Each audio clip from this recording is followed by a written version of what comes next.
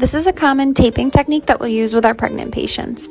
This can help provide a little bit more support throughout their abdomen and also take pressure off the low back. I start by applying the tape in the center of the belly, wrapping up around the belly and over to the hips. It's best if you round the corners so that the tape can adhere properly.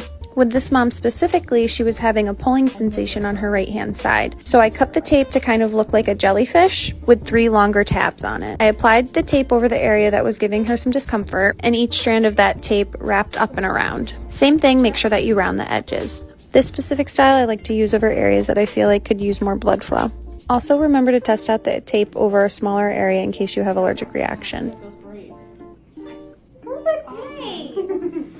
Zach is an elite powerlifter who came to me with left knee pain when squatting that was not getting better with rest, foam rolling, or anything else he was trying. Now, we tested his hip internal rotation. You can see his right hip's pretty good, but his left hip was limited. Now, we started with a banded joint mobilization, pulling the knee in, relaxing the hip. The band is pulling laterally. He then drove the knee out to the side and squeezed his glute for a couple seconds.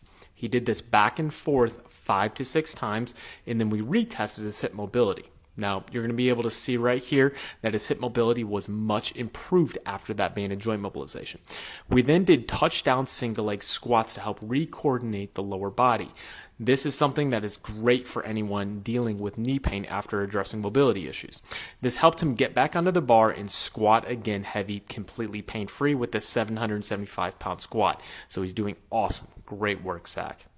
What's the difference between naproxen, Aleve or naproxen, and ibuprofen, Advil or Motrin? They're all NSAIDs. Naproxen, you take twice a day. Ibuprofen can be taken 3 times a day. Naproxen, higher GI upset. Which one do you take? You ever seen people with bright colored tape on their knees? Does that actually work? Your knee's mostly a hinge joint. It likes to flex and extend. So when it rotates, especially with force or impact, that's when injuries often happen. For minor ligament or meniscus injuries, if you hinge that knee very carefully with little or no rotation, it might not hurt and it might even heal up on its own. Tape manufacturers, they make all kinds of crazy claims about the benefits of taping, but the real benefit, maybe, is that it draws your attention to that area so you might move more carefully with better alignment.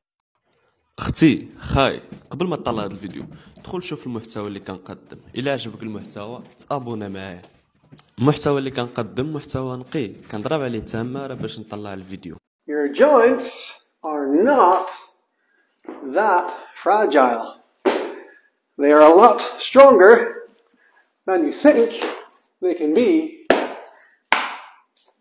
You just have not trained them properly yet. Parkour! Let's go!